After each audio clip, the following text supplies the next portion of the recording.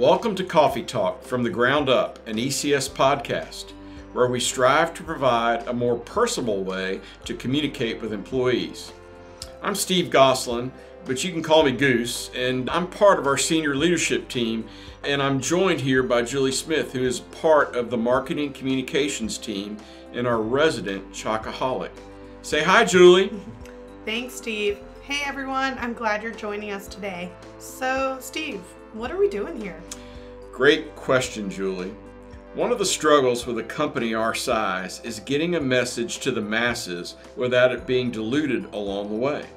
From projects and people to services and career insight, we hope this podcast helps provide an avenue to communicate the stories that are worth sharing. It's to learn about our culture and feel more connected, and to have some fun along the way. So what you're saying is, we hope this podcast is educational, entertaining, and encouraging, with practical advice you can apply directly to your work and life. Well said, Julie, and that's why you're in marketing. So grab a cup and settle in.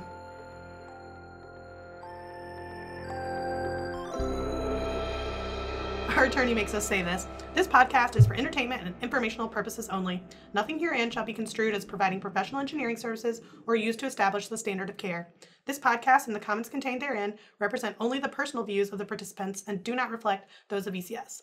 While we make every effort to ensure that the information we are sharing is accurate, we welcome any comments, suggestions, or correction of errors.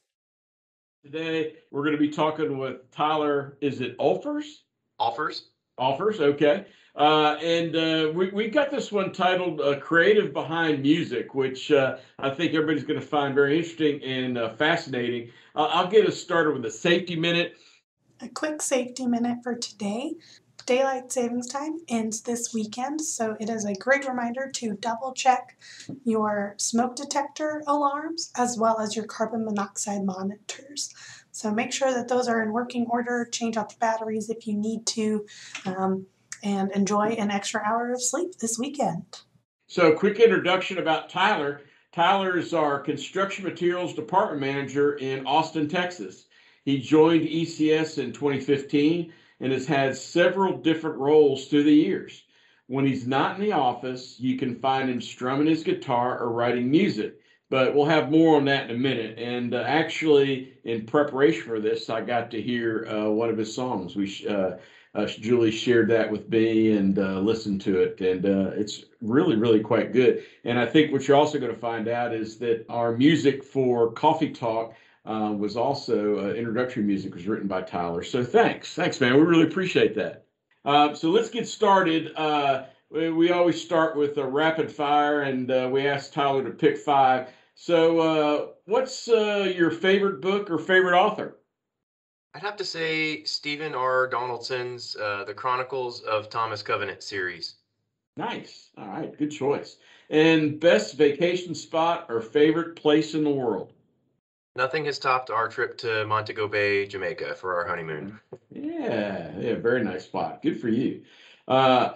What song would you choose to karaoke? I'd have to stay true to my Texas native and go with Texas Flood by Stevie Ray Vaughan. There you go, man. That's an all-time favorite. I grew up in Texas as well, too, and was a big Stevie Ray fan. Absolutely.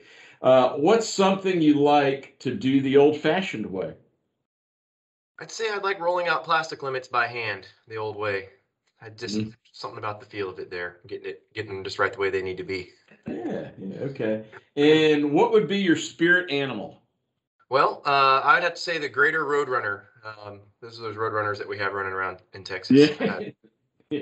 And being, especially in Central Texas, and I've spent a lot of time in Austin, so I could appreciate that. But being a Texan, I'm surprised you didn't say the armadillo. I had a greater roadrunner jump into a window of my truck while I was sitting on a job one day. So ever since then, I'm like, that's my animal. No kidding. That's pretty cool. All right. So Tyler, tell us your ECS story. Why'd you choose ECS? How'd you get here? How did it happen? Share with us about your ECS story. Sure. Thanks. So one day I was working at a competitor testing company in about 2015. I was called by a longtime friend and a career mentor who was the department manager here at the ECS Austin office at the time, the late Ron Boydston. And he heard many people were leaving where I was at, and he said, "What are you doing?" And I said, "Well, actually, we're all kind of going somewhere." And he said, "No, you're not." He's like, "I'm going to offer you something that nobody can offer you." Well, he told me to get a 6-pack and come over to his house that evening, and we sat on the front porch, had a couple beers. When I got there, he said, "I'm going to offer you me." And I said, well played, Ron. Nobody can offer me you." And he, went into it a little more. He said he, would like to bring me on as a senior laboratory technician, and then he'd like to try to pour into me whatever he's learned about project managing and leading people ahead of him retiring in the next 5 years, which is what he planned to do. So I interviewed with then branch manager Bob Mashesky, and I started working for ECS shortly thereafter. And I helped to reorganize the lab processes and their accreditation. And from there, I got promoted to the lab manager and field services manager by 2018, and then ultimately to the department manager for construction materials testing after Ron passed away in August 2018. All right. Well, excellent. Glad you chose to be part of the team, part of the pack. And it sounds like you've had a pretty fast move up the chain. So good for you and congratulations. So why did you choose this career path? Why not only ECS, but to get into construction materials testing and what you're doing right now? Well, it has a similar story. I was, my passion began for the industry back when I was 18. I was pushing carts for Kohl's department store in 2005. My friend came speeding up and was like, "Hey, I got a summer job. My neighbor just asked me if I knew anybody else who wanted a summer job." He goes, "It's a real job." And I was like, "Really?" He's like, "Yeah, 401k, overtime." I was like, "All right, cool." I didn't know what that meant. He said, when he interviews you, he's going to ask you, "What does your current job pay you?" And he wants you to tell him that that's irrelevant. I was like, "Okay." So when I got to the interview and that happened, Ron, who was the one who interviewed me at that time, he was my friend's neighbor. He asked me that question, and I paused, and I got flushed and got a little nervous as an 18-year-old kid, and I just said, "That's irrelevant." And he looked at me and gave me a real confirming look and said, "Good, real good." Like I followed, like I passed, or I did the right thing. I followed his instructions. He began, pushing me through certifications for the lab in the field. At that point, he left in 2006 and started his own geotechnical drilling company and brought me over there shortly thereafter. And I worked for his geotech drilling company as his operations manager from 2006 to 2010, which ended up folding under the Great Recession of 2008. He went to ECS and came to the department manager, and I went to a competitor firm that I'd come from and was there until 2015, until Ron picked up the phone and called me again and recruited me over here at ECS. Yeah, good stuff, man. That's awesome. So let's jump into a little bit about your creativity side, your creative side, and your music side. So how did your love for music begin? Well, I had an ear for music as a young kid. My mom would sew, and they had a little keyboard set up, and I was picking out a melody to one of her Eagles songs she liked, and she's like, "Hey, that was the Eagles song."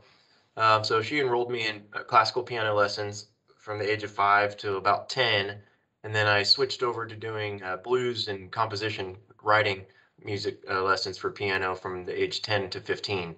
So it's always been a part of my life, and then just always playing and writing music, just never stopped. Awesome. So tell me a little bit about your music journey. Like after 10 years old, did you play in a high school band? Were you in the church choir? I mean, did you continue lessons? Tell us a little bit about your favorite instruments. Did you play in a band? That type of stuff. Those are all things that us non-musician people want to know. Believe me, I sang in a choir. I think they kicked me out if I remember right. So That's funny. So yeah, I started playing guitar and learned. My grandpa really pushed me to sing when I was about 15. I came at a really good time because I was starting to get a little jealous of my guitar playing buddies who were getting a lot of attention at parties and at gatherings, being able to play guitar. And I was like, "There's not a piano everywhere you go." So I started learning how to play the guitar. I started playing in bands, and since then I've played in about 6 or more bands from the age of 15 to 32 a few years ago. I stopped playing after, we started having kiddos. And I've recorded piano for many local bands and one singer-songwriter up in Ohio. So I'm still pretty active with music now. So I think it's a journey that no matter how active I am in it, that it's always going to be a part of my life. Yeah, that's cool. Great story. So, does music help you in your job? I mean, do you think differently? Do you act differently because of it? How does music support you? You know, Actually, as a lab technician, I feel like the equipment that we used in the lab actually helped me with my music to turn that around. The sieve shaker and the Proctor machine, hammering down. There's a lot of rhythmic stuff there that a lot of songs came to me while I was working as a lab technician in my years. So, but I would say that music absolutely helps me in work and in my life. I think differently because of music just in general. Beginning at such a young age, it has everything to do with how I process my thoughts, feelings, emotions, and I think it contributes towards my love for math. Yep. Yeah, that's interesting you say that because I come from a long line of non-musical people, but we were convinced that our daughter at an early age was musically inclined, and we wanted to learn how to play the piano. And actually, she got pretty good at it, but not because she was musically inclined. She was good at math. And to her, she said to her, really all it was just math. So, she could learn, basics and actually was pretty good at it. So it's funny to say that. I've heard a lot of musicians say that. So tell us a little bit, why is music an important outlet and how do you make time for it? Music, is really important outlet for me because it's a channel to express myself better than I could using words. I have a really supportive wife who understands how intrinsic music is and has always been for me. Whenever we met, I was playing in a couple of bands, and so that was always a thing. And then she knows my story, so she knows it's how I am, who I am. Now having two toddlers, I've learned every nursery rhyme that there is. I've kind of turned them into a set list where I can play them all one after one after one in the same chord progression. And then, just in general, how making time for it. My wife helps me kind of devote some time for writing and recording. Sometimes she's like, "Hey, I'm going to go to my mom's house this weekend. You can, hang out, play some music if you want," and stuff like that. So that's a big help because it's real easy to let something like that just get covered up by being busy with work or raising a family. So it's good to have that as a part of our teamwork. Yeah, that's great. I can't say that I understand because I really don't. But I have a very, very good friend, and he's a great client too. We do a lot of stuff together, and he's a drummer in a band, and he has a regular gig like 2 or 3 times a month. He and the band, they get out and they play these different spots, and his wife and my wife are buddies, and my wife Karen tells me, she said, "Okay, Friday night we're going to go watch Jim play at such and such brewery or such and such bar." I was like, "Okay." So, I mean, do you have stuff like that going on? Do you have a regular gig, or are you somebody that just like, for hire, at the last minute somebody calls you and it's like, "Tyler, we really need you this weekend. Can you come out and play with us?" So currently, I haven't played a live show since the onset of early 2020 when COVID became pretty prominent. I had a set or a show that was going to play on September 5th, which canceled due to an uptick in cases and whatnot. Um, I have played some open mics. I like to do that when I'm writing a song and I'm like, you know what, I gotta work this part out, and sometimes you need to hear it out on the amps and on the stage. I do record with a lot of my friends. They'll make up some piano parts and on the computer and they can't play it, and they'll say, "Hey, can you come play?"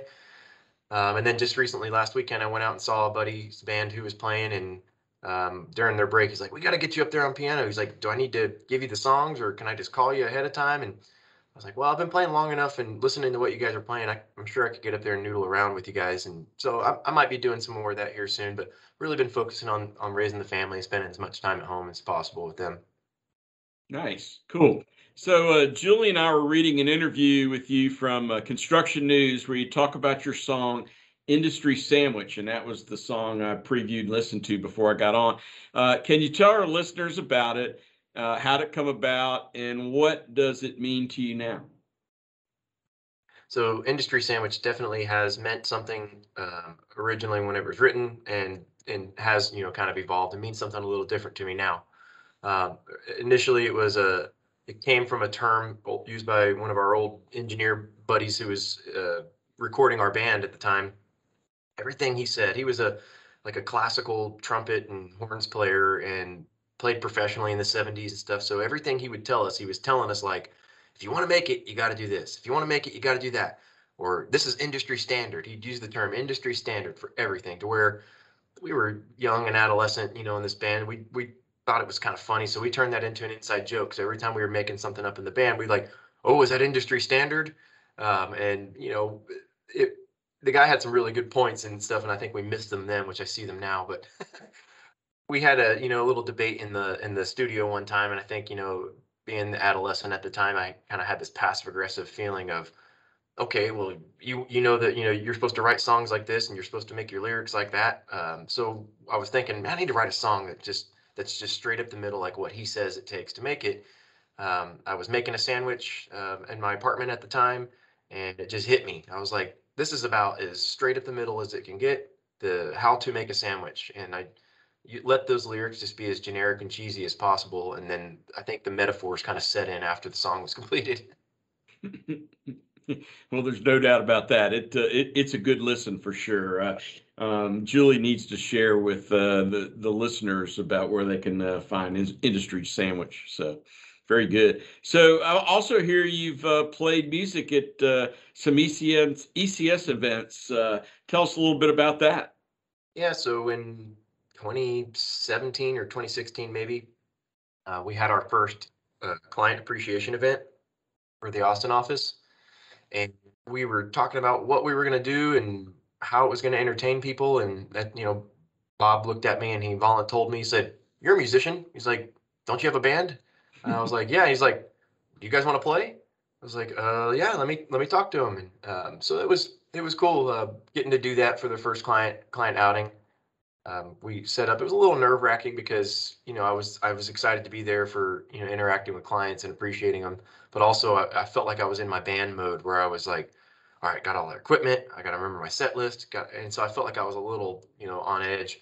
But overall, it was a really fun experience getting to play. I dressed us all up in the really bright orange and yellow ECS shirts as the band, so we were flashing our swag there too, representing. All right, good. Yeah, got in costume for all that. That's cool. So, how I mentioned earlier about the intro music for Coffee Talk. How'd you go about creating the music for the podcast, other than Julie either threatening you or bribing you? I know she gets that way sometimes. Not at all. She did call me and said she wanted to talk about the podcast, and wanted to talk about how they need some music, and she thought it would be really really cool if we went organic and homegrown instead of getting some royalty free music just to slot in there. So I really appreciated that opportunity. Um, the song itself is unlike any song that I would write on my own otherwise. So, and how that came to be was they had some really cool parameters.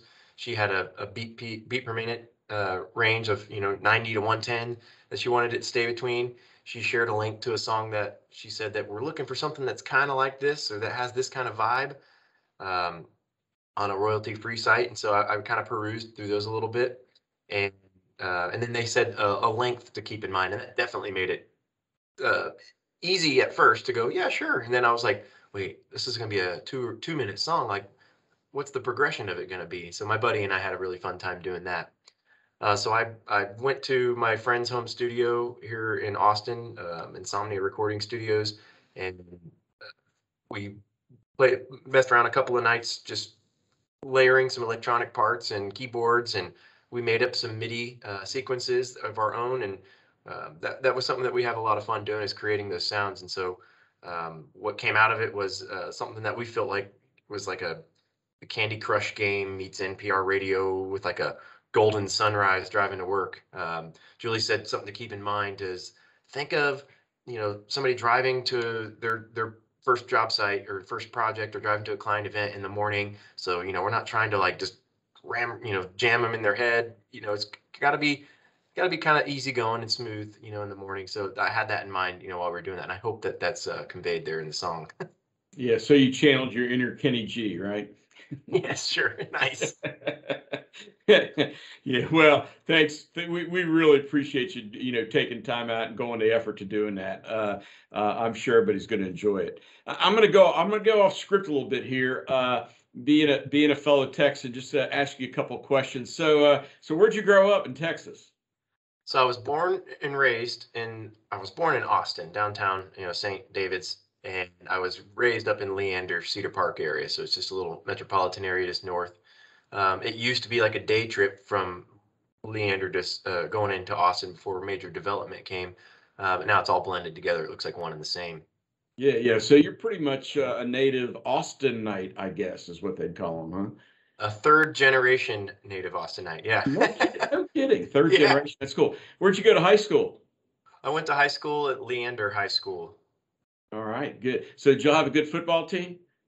We had a really good football team from when I was first getting into high school through my senior year. They would go to state several times, and so we'd get to go to Dallas or San Antonio or Houston and watch them play in the big professional stadiums. We had some pretty big names. There was a couple of guys who went on to go and play, or he went on. He was like third string at the Green Bay Packers whenever Brett Favre was there. But we had a couple of guys who went really far and did well.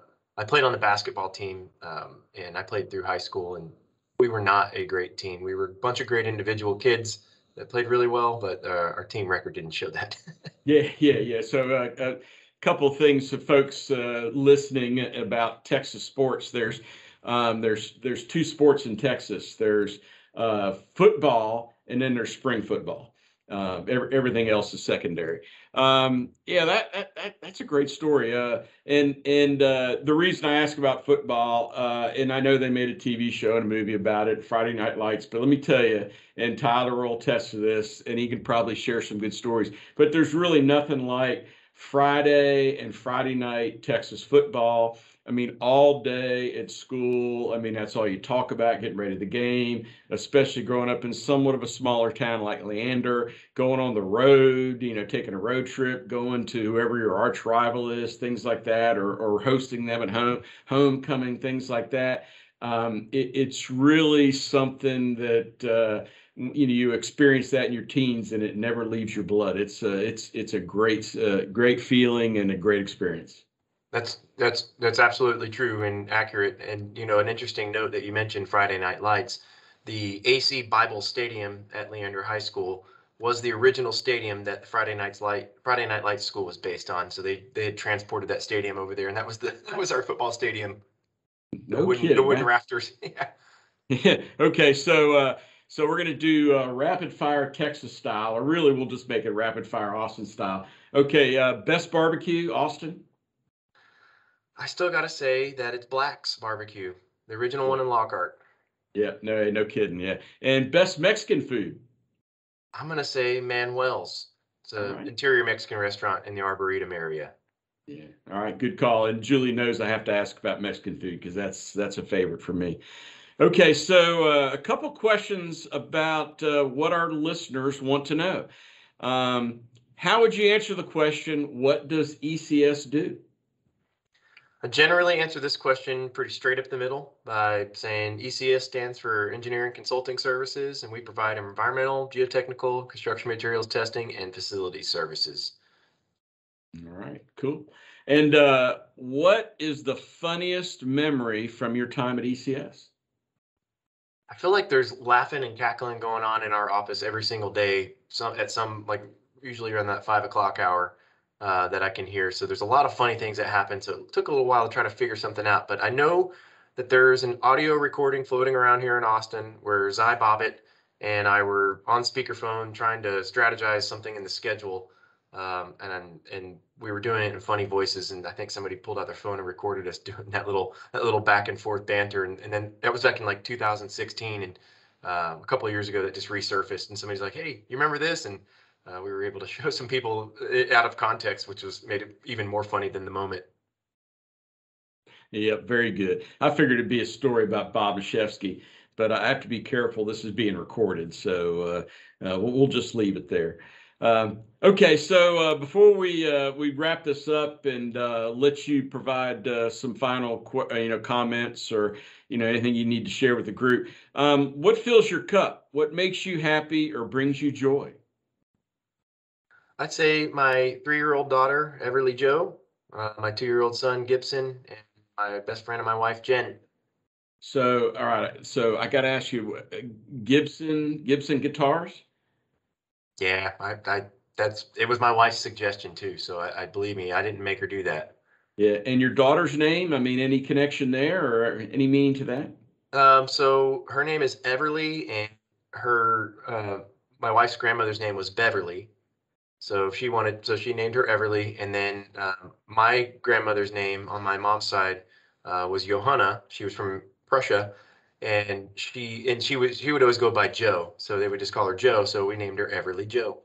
Yeah, awesome. And so for those listening in Central Texas, most everybody has ties to Central or Eastern Europe. My college roommate was from Central Texas, and he was from a Czechoslovakian family. Last name was Stepan, so that makes perfect sense to me. So, and the reason I asked about Everly, I was wondering if there may be some Everly brothers in there as well too. So.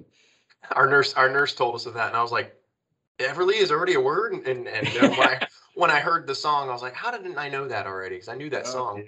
Yeah. Yeah. Okay, so that's awesome. Anything final you'd like to share with us before we sign off? Other than thanking you guys for the opportunity for this and creating this, this is a really great thing. I think that this is going to be and has infinite platform for topics and stuff. So this is just genius to do. So I'm really glad to be able to be a part of it and get to be a part of its makeup from the music perspective. And then on a personal note, I got a couple of other songs coming out over the span of this year. I usually release them on my kiddo's birthday, so one will be released on the 28th of this month, and then the next one I'll time release over there on in May of next year. So.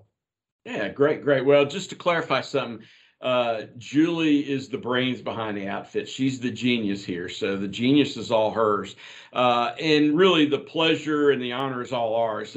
We appreciate taking your time out of your busy schedule to be with us. We know how busy you all are in the Southwest, especially in Texas and in Austin.